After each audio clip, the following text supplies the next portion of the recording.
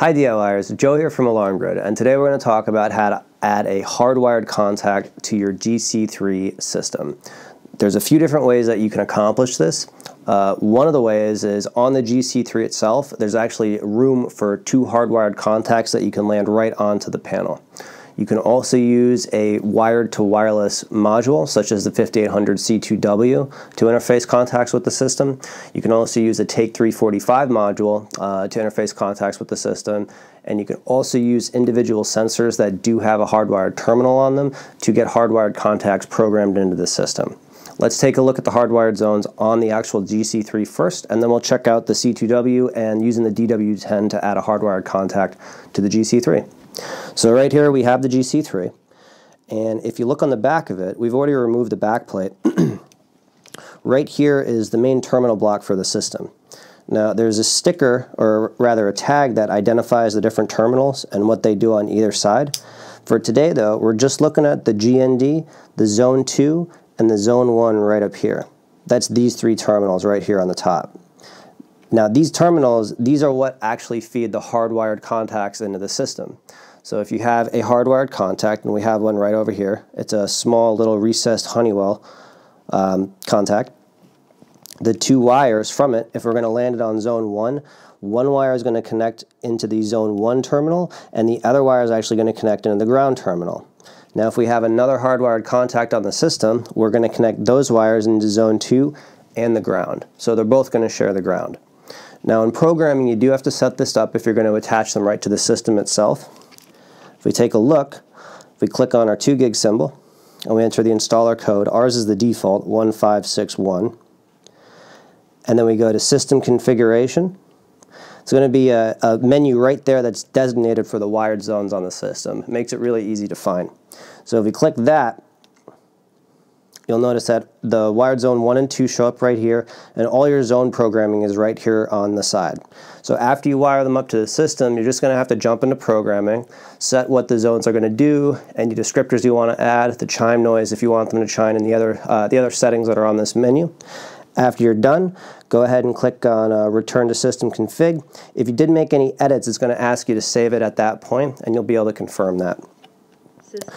So that's one of the ways that you can add hardwired contacts onto the 2GIG GC3 system. Another way is using a wired to wireless converter module. Now, we recommend the Honeywell 5800 C2W over the Take 345 as it gives you 9 zones that you can land on it, as opposed to the Take 345, which only gives you 8.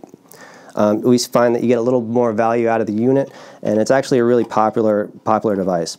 So this is the Honeywell 5800 C2W. If you take the cover off, you'll see there's a whole bunch of terminals that are available for zones. These are where you can land the 9 zones onto the device.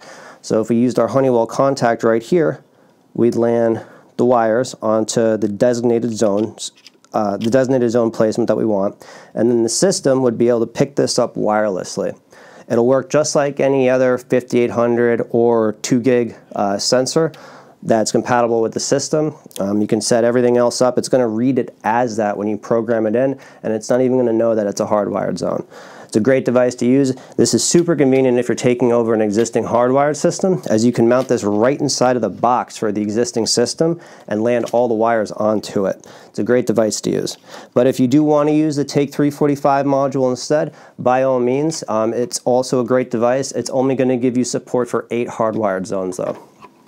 Another thing you can use to get a hardwired contact onto a GC3 is using a wireless sensor that has a hardwired terminal on it that lets you land a hardwired contact onto it and then programs it wirelessly into the GC3. On the Honeywell side, the 5816 sensor is a very common, popular sensor that can do this. On the 2GIG side, the DW10 actually can do this also. So right here we have a DW10 sensor. This sensor has a magnetic reed switch inside of it. So if you have a magnet next to the sensor, you can mount it on a door or window, and when it moves away, it'll tell the system that it's open. Inside of the sensor itself, there's a little mod plug, and if you purchase one of these in the box, you'll have a small whip with another plug on it. The whip will have 2 wires attached to it. Plugging that into the mod plug will let you splice in the 2 wires from your hardwired terminal, or from your hardwired contact, and then you can program that into the system as a wireless zone.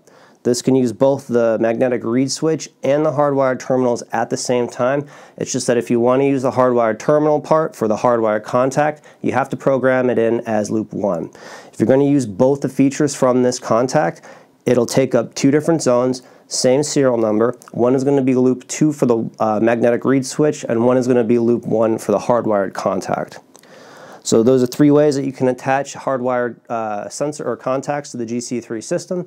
If you did enjoy the video, go ahead and subscribe, and if you want to be updated when we post new videos in the future, hit the notification button and we'll send you an update when we do so. If you have any questions about your system, sensors, or anything alarm related, feel free to head on over to the website alarmgrid.com, give us a call, shoot us an email. We hope you have a great day, and thanks for watching.